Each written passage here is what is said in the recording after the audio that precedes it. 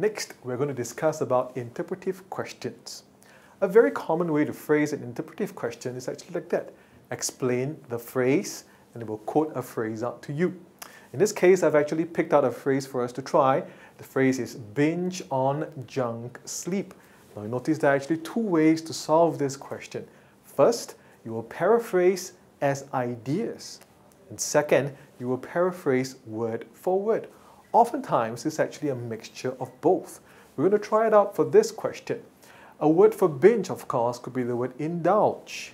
However, there is no particular word for junk.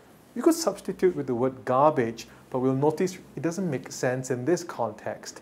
So our complete answer in this case would be to indulge in sleep that is not restful.